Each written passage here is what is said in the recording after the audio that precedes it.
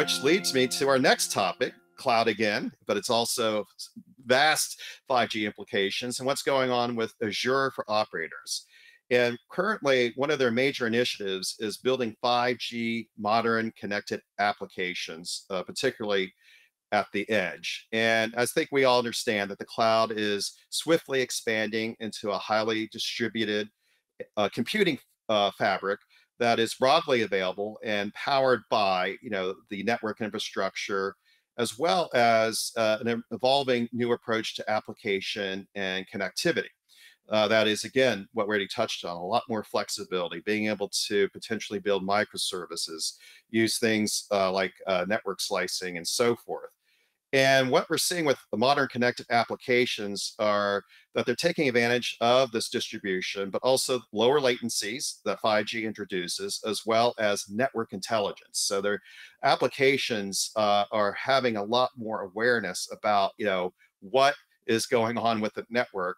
But more importantly, certainly the IT overseers, administrators will have more information about how to optimize, for example, industrial IoT application as a result of this. But it's pushing compute power out further into the edge. So whether you're talking about a device or hard to reach areas such as rural areas or maritime areas and so forth, Azure is now taking this extra step, Azure for operators, to really make 5G more readily available. So I think this is a good move on their part. And they have two key components that make up the solution. There are others, but the two main ones that they're kicking off with is called Azure Public MEC, or Multi-Access Edge Compute. And it's looking at leveraging the operator's public 5G network, thus Azure Public MEC. And this allows developers, I believe, to be more successful in developing applications that leverage the public network. So that certainly has consumer applications in mind, but also certainly on the enterprise and business side. So, for example, something that we've heard a lot about, extended reality, including augmented reality and virtual reality, I think can gain more traction. And I think we're seeing virtual reality actually being successfully paired with emerging digital twin technologies, for example. So this is something I think that we'll be definitely keeping a close eye on in terms of how these applications are gaining traction, but certainly Azure for operators' role in this. Now, the other part is Azure Private MEC, and that brings the power of the cloud to the enterprise's own infrastructure, thus, the private nature of it. And so this allows enterprises to combine cloud managed edge servers, networking capabilities, services, and that also gives them pretty much the control that they definitely prefer in terms of being able to have the security across their entire network implementation, including the 5G part. And that's why we see, private networks gaining more traction over the last couple of years plus. Now, there's been some overhyping of it, but I think 5G private networks are definitely going to be growing steadily and becoming a more important part of the overall 5G picture and ecosystem. And with that, Steve, from your perspective, how do you see, again, the cloud playing a role here in terms of, moving 5G forward? And for that matter, Azure's proposition here. Well, I mean, we've seen the cloud probably over the first 10, 15 years be that horizontal layer providing compute as a service. We're seeing the sovereign clouds now develop. We're also seeing industry-specific clouds. IBM's been making some traction in this space with financial services.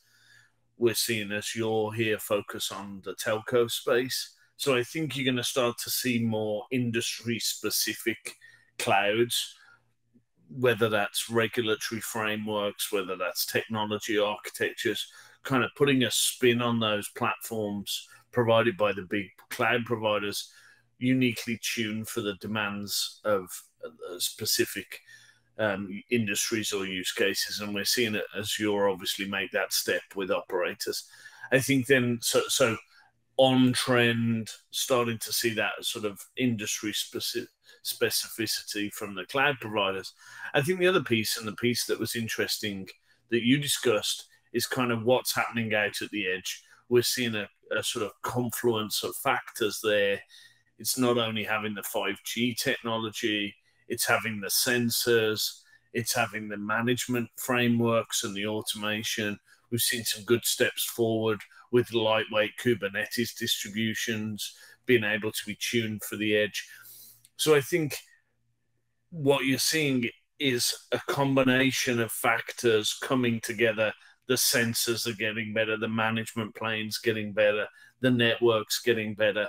So as you're stepping into that space and doing more for a 5G infrastructure with this new Azure for operators, makes perfect sense to me. You're going to want that edge deployment, whether that's private Wi-Fi, private 5G, whatever the end technology is out of that edge, you're going to increasingly want that connected back ultimately to a cloud platform. So I think Microsoft getting closer to the edge and almost all the way out to the far edge makes perfect sense for me. It's a good move. I think it's going to be interesting to see the partnerships. We talked about Nokia and Red Hat. I think Microsoft's going to have to partner in that space, and it's a different set of partners. But obviously Microsoft's got those partner networks and can make that work. So bullish on this. I expect to see more. Amen. Yeah, no, I think that is exactly right. And yes, Microsoft clearly has a portfolio that is well suited for advancing the edge cause, as we can characterize it. Certainly, when it comes to AI, Microsoft has the technology and the assets to leverage that and making the edge more effective for 5G use cases. And I think, yeah, this is a good example of Microsoft being able to drive more of what can be called use case networking on the enterprise side that is a bit better able to support industrial automation, robotics, et cetera, all the things that I think are capturing not just the imagination, but also very practical, pragmatic use cases that enterprises deeply value. And having a cloud partner that understands the edge and bring the resources to optimize the edge will be a difference maker as 5G matures and private 5G becomes all the more mainstream. And on that, well, I think it's interesting. You touched on AI in that space. mm-hmm. I think getting lightweight AI as far out towards the far edge as possible is starting to become more realistic. Some of these models are getting smaller.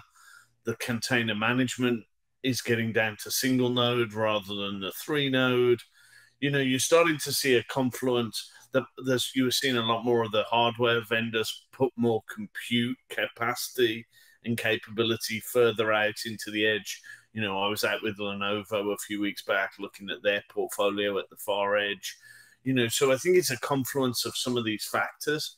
I think AI is going to get further out towards the edge.